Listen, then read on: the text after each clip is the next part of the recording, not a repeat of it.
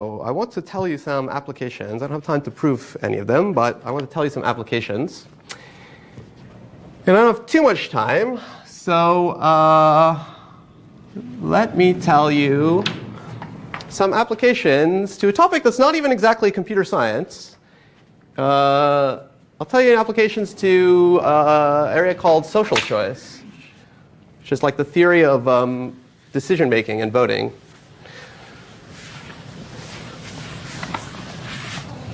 So let's say applications.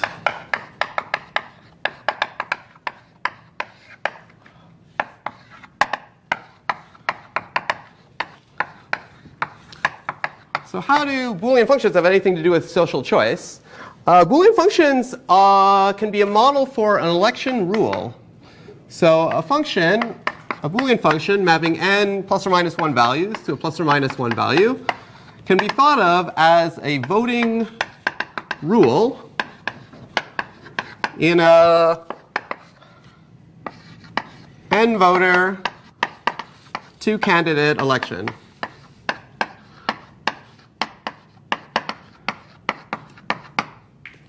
Okay, the two candidates are named plus or minus 1. And so all the n voters vote for plus or minus 1, and so their votes consist of a Boolean string. And then f tells you, given the votes, who the winner is. So a popular and democratic choice is the majority function. But that's not the only one used in practice. So like to elect a president in America, they use some like electoral college thing, which is like a two-level weighted majority of the votes, right? So it's like a two-layer neural network applied to the votes. And in some other countries, they use an election scheme like this. F of x1 through xn equals xi. That's called a dictatorship, because only one person's vote makes a difference. You might think about the voting rule f of x equals negative xi as well.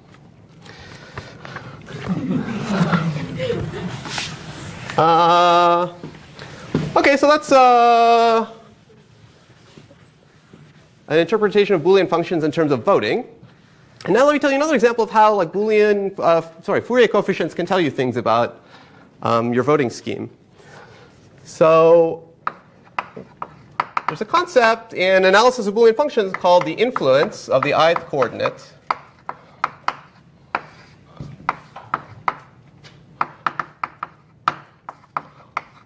Or voter, if you will, on an election rule f.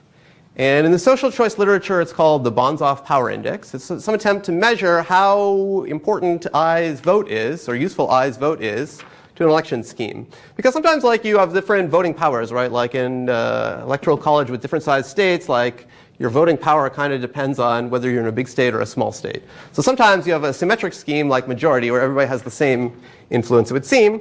Sometimes not.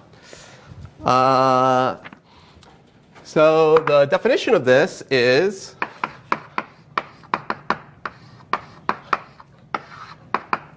it's basically the probability that your vote made the difference,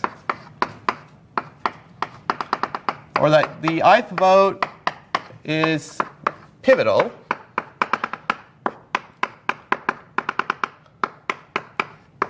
okay, so the probability that like if you compare the outcome when xi votes one way versus when xi votes the other way and everybody else's vote remains the same, probability that flips the outcome of the election.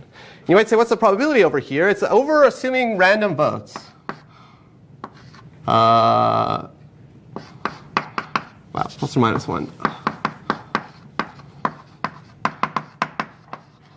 Which might be a little bit weird to think about, assuming that people vote randomly, but like in the social choice literature, this is a known assumption called the impartial culture assumption. It's like some baseline to, I don't know, use when you're trying to, I don't know, understand something about an election rule in otherwise a vacuum. So yeah, this is a natural concept. It's actually invented in like the 40s, not by Bonzoff, by an earlier person, Penrose. And yeah, here's a formula. It's not hard to prove, but I don't have time for it. But in 5 minutes, we could prove this. The influence of the ith voter on an election is the sum over all subsets that contain coordinate I of f hat s squared. Which is very nice, right? And in some sense, it's even particularly nice because, right, this somehow measures like, oh, just keep me the Fourier coefficients next to monomials that involve the ith voter. And I'll square those and add them up. So this somehow also looks like the importance of I to the Fourier expansion. And it's exactly equal to the influence of voter I on the outcome scheme, on the election scheme. And you can also see this is a number between 0 and 1, right? Because we know that the sum of the squares of all the Fourier coefficients adds up to 1. So that's kind of nice. And in fact, you can prove quite a few very interesting theorems in like mathematical social choice using analysis of Boolean functions. Let me just mention 2. So using analysis of Boolean functions,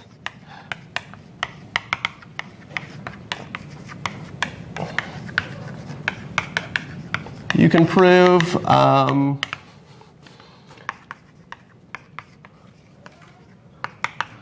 Arrow's impossibility theorem. So this is like the most famous theorem, I guess, in social choice. Ken Arrow got like the Nobel Prize in economics for it in the 50s. Basically says if you have any 3-candidate or 3-candidate or higher election, and you're trying to come up with a voting rule for picking a winner out of 3 candidates that satisfies a bunch of natural properties that you would consider desirable, the only voting rule that has these properties is dictatorship. So it's considered like a negative result for like having up a nice voting rule when there are 3 or more candidates. And there's very nice proof. Maybe you'll see it on the homework of this theorem using analysis of Boolean functions. And it uses this fact. I'll just write this down without really explaining it. If you have a 3-candidate election and you let people vote at random, and you try to aggregate their votes in a pairwise fashion, then you can get this thing called Condorcet's paradox, which is that the voters seem to prefer candidate A to candidate B, and they prefer B to C, and they prefer C to A, which seems paradoxical, but can happen if you're using like a voting scheme where you compare A and B using like a 2-candidate rule F, and then you compare B and C using a 2-candidate rule F, and you compare A and C using a 2-candidate rule F. So you can ask what's the probability of this paradox occurring if you use a Boolean function f. And again, it's this. It's a Fourier formula. It's 1/4 plus 3/4 sum over s negative 1/3 to cardinality of s f hat s squared. Okay, I'll only put it up there because it's kind of cool, right? I mean, this interesting thing about voting has this like very kind of elegant like formula involving the Fourier coefficients. Okay, and this is basically what you use to prove Arrow's theorem. Another one that I'll just tell you in words, I don't have time to write it. It's probably the most famous theorem in purely an analysis of Boolean functions. It's called Kcal Theorem after Kahn, Kcal, and Lineal, who proved it in 1988. And you can state it in terms of voting like this. If you have any 2-candidate voting rule, like this f, and it also has this property, expectation of f of x equals 0. This is actually an extremely natural property, right? It says that f has 50% plus 1 values and 50% minus 1 values. Okay, so it's not like inherently biased towards one of the candidates. For any election rule like that, you can always find little of 1 fraction of the voters, like a sublinear fraction of the voters. It's actually like n over log n of the voters, such that if you bribe them, like fix their values to either plus 1 or minus 1, that essentially fixes the outcome of the election in the sense that if everybody else votes randomly, there's a 1 minus little of 1 chance that the outcome of the vote will be equal to the bribed value. So this is also a negative result for voting, but it's an interesting result, and like it can only be proven, this one, actually using like quite sophisticated analysis of Boolean function techniques. In fact, it uses a like the main non-elementary fact in analysis of Boolean functions, which is called hypercontractivity. Just say that long word to scare you. But the last thing I want to mention is one more application in analysis of Boolean functions that uses this hypercontractivity property. And it's like a generalization of Chernoff-Hufting theorems, which I quite like. So let me mention this last application. So if you remember Chernoff-Hufting theorems, the setup was like, you're adding up a bunch of independent random variables, and you want to say the resulting thing is very close to its mean with high probability. So let me write down something which is essentially Hufting's bound. Let capital X1 through capital Xn be IID plus or minus 1 50-50 random variables.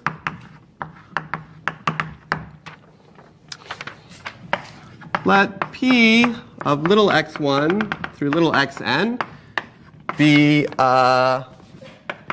any linear polynomial. A0 plus A1 x1 plus dot dot dot plus AN xn. The AIs are real numbers. And let y be what you get if you plug in the random plus or minus 1 bits to p. Okay, so what's basically going on here is you have these fixed coefficients, and you're adding them up with random plus or minus 1 signs. Okay, and Hufting bound tells you the probability that y is far from its mean by like t standard deviations is at most e to the minus t squared over 2.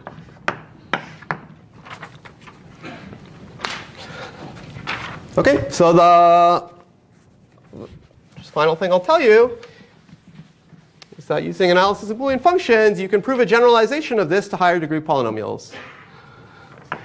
So just the theorem is that same setup, but if p has degree at most k, same conclusion, but with a worse bound, but still an exponentially strong bound. It's like e to the minus t to the 2 over k. And there's over some constant here. Okay, so if k is 1, it matches. And still if k is 2 or 3 or 4, you still get some exponentially fast decay of the probability of being far away from your mean. Yeah? If the voters vote with anything other than a 50-50 probability, is it still that bad? It's a great question. The question was what happens if voters in some of these results, if voters are voting anything other than 50-50. Basically, if the voters' vote probabilities are independent, like they're all voting one way with probability p, or even pi for different pi's, you can generally use Fourier analysis to get similar results. But sometimes there's a quantitative dependence on p. P is going to 0. And actually, a lot of interesting work, like research work in these current years, is like trying to get versions of these theorems that don't have any dependence on p.